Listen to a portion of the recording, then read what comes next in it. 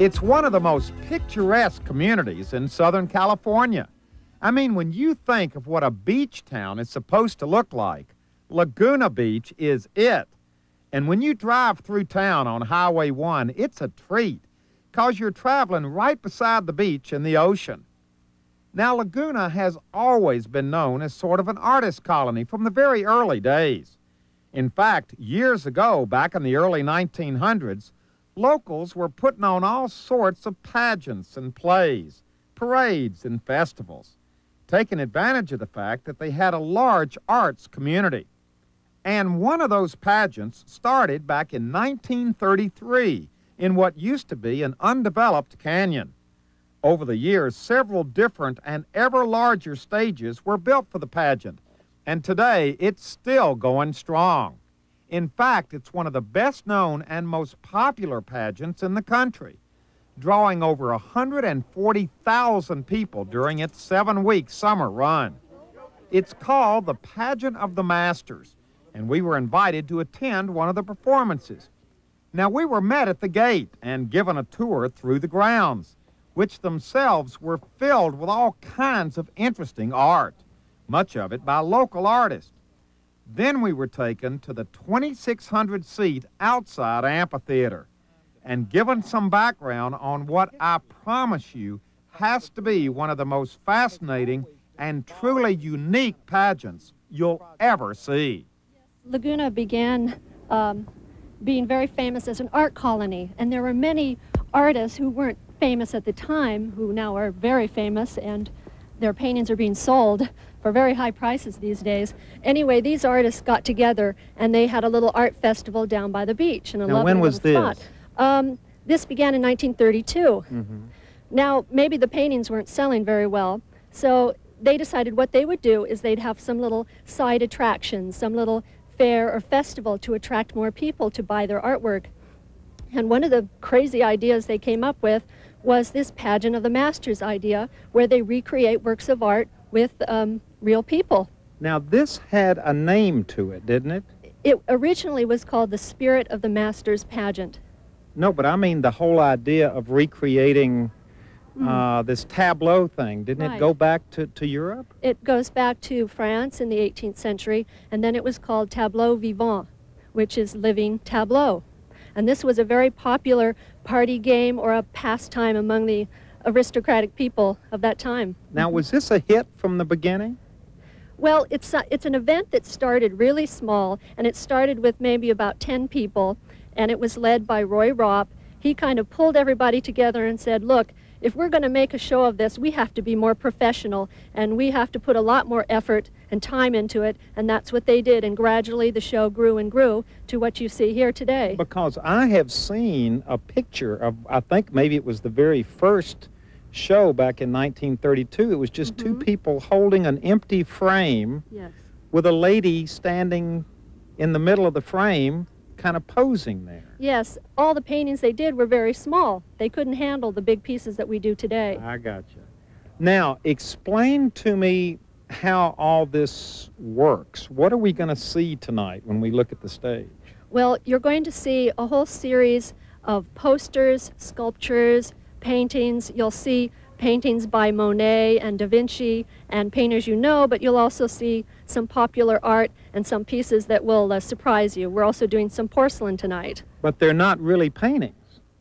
They're backgrounds, they're sets, they're painted, yes, but there will be live people standing in place of the painted ones. Yeah, because so far we have not actually seen what this is going to look like. This is all just kind of preliminary building up to what this Pageant of the Masters is all about. It's hard to describe it as an entertainment, but we do have a live narrator. We have a full live orchestra in the orchestra pit down there in front of the stage.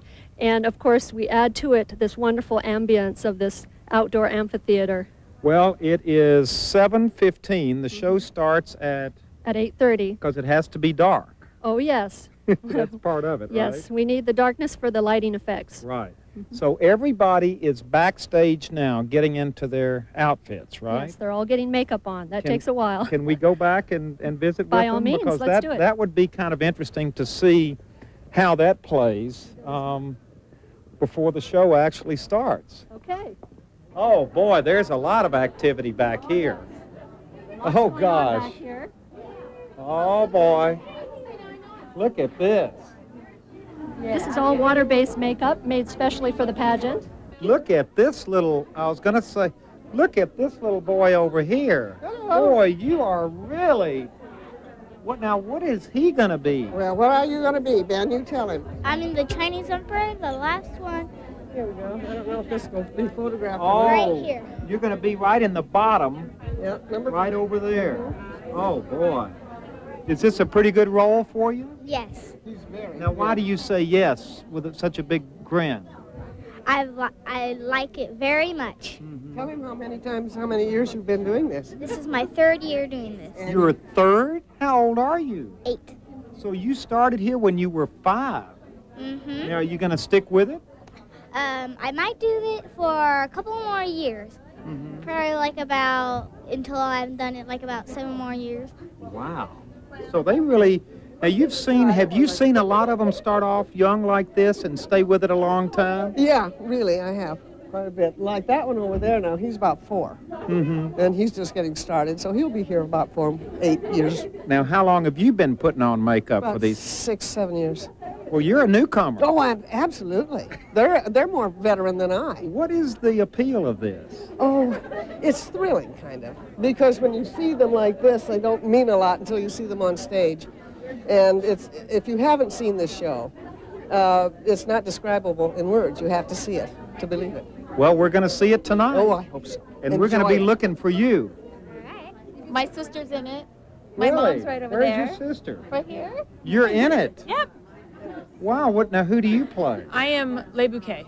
Well, shouldn't you be getting made up now? I'm getting to about half hour. Oh, okay. I help out down here. And where's your mom? My mom is right down there and At the very end? in the purple shirt right here. There Oh, you go. gosh.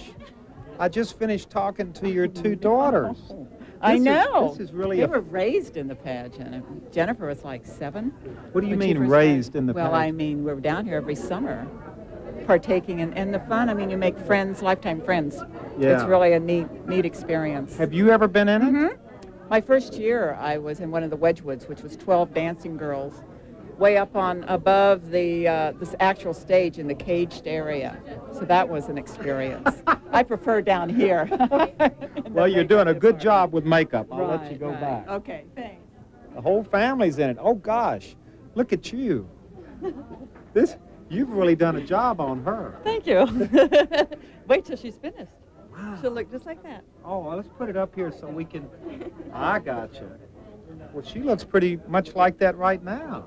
Oh, we have a long way to go. It's a wonderful way to spend a summer. I think that my daughters and I have gained an appreciation of art we never would have had before. My youngest loves Rockwell and collects him. I found I like impressionistic art, and my older daughter likes modern art. So we would never have discovered that if it hadn't been for the pageant. And every year we learn something new. We learn costuming, we learn lighting, we learn makeup, and we learn headdress. I wouldn't get that in my job, and that's kind of special, and I think everybody here gets something out of it every night. Now, we're backstage with Butch Hill, who is the... Technical director. Now, what does that mean? It means a lot of things. But during the summer, it means that I run the stage crew around and make sure everything's running well on stage. Now, we're getting them loaded up. Explain how this happens. Well, normally they come up the stairs, and the stage crew will pick them up the top of the stairs and bring them over here and carefully get them in and safety belt them in. So they are belted in here. How does that work? Can we get a look at it? Sure. It's a little clip, just like a dog leash, and they have an eye that it hooks Well, to. there's the hook right there. Yeah. We just want to make sure everybody's safe. They're moved around on these castered platforms. So can we put them up there sure, and see I'm what gonna that's lift going him right to... up. Are you ready? Okay, here we go. Oh, and then you just hook him right on, Right in. This helps him hold his hand. You could drop this. and then he puts his hand out here. Uh-huh. Now, you don't blink, do you? Yeah, you can. Yeah, you're allowed to could- blink just and a allowed little- to breathe. Just a little blink, though. Yeah. Can you give us a nice pose, just like... Oh, yeah. Oh, look at that. He's really good. He's one of our best. And you just stand just like that. Yeah. Let's see what you look like. Now, you're not supposed to smile. Okay, here comes the wreath. That is amazing. It was indeed an amazing sight. And after being backstage and getting an idea of how the pageant works, it was time to join the audience out front for a truly unbelievable evening of tableau art, living pictures.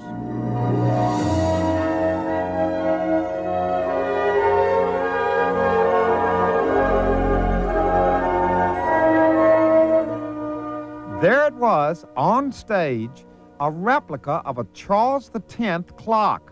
Now look closely and remember the 4 female figures adorning the clock are real. And there was more, 23 different tableaus in all, each lasting only 90 seconds. Paintings like this one by Monet.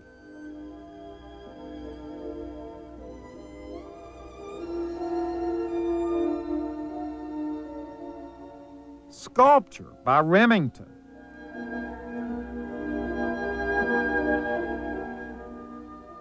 And here's the porcelain entitled The Chinese Emperor with the children we met earlier.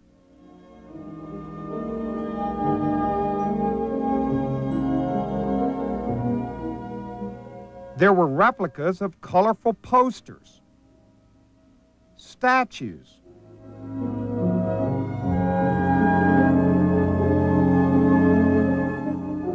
an Art Nouveau lighting fixture,